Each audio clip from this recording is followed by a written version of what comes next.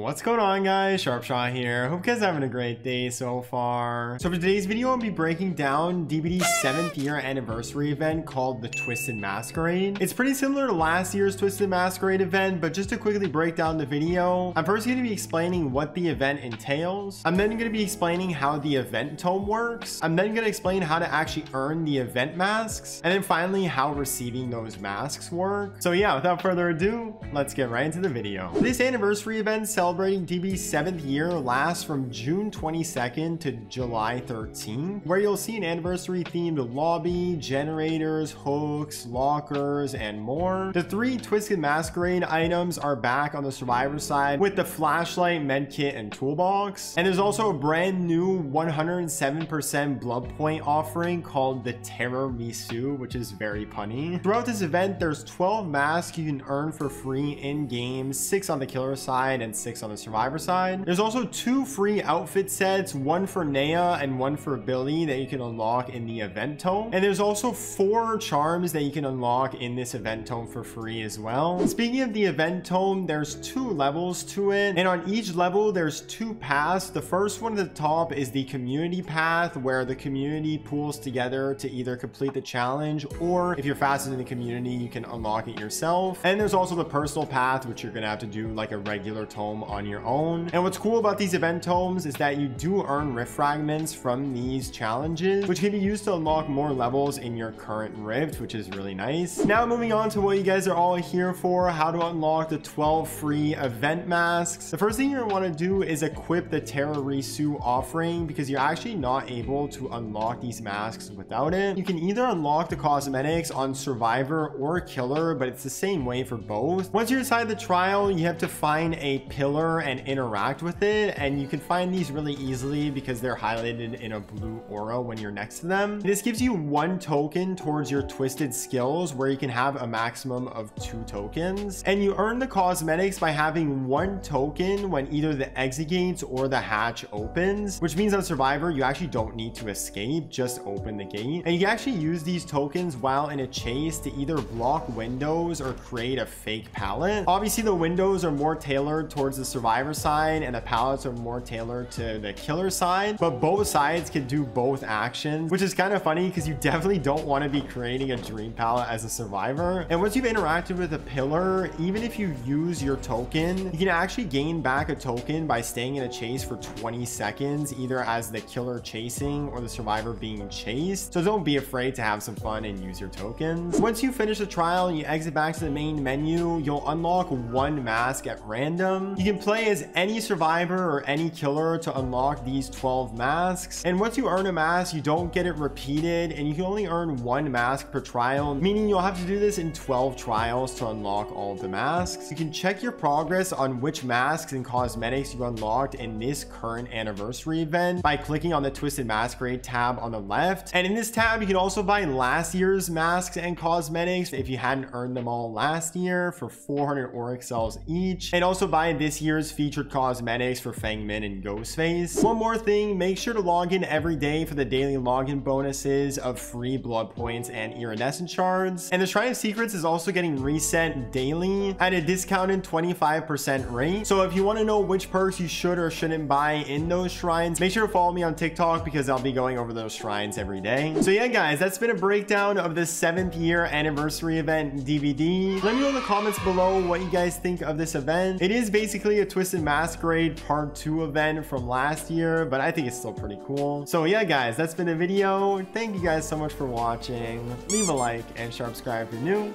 This has been Sharpshot, and I will see you guys in the next video.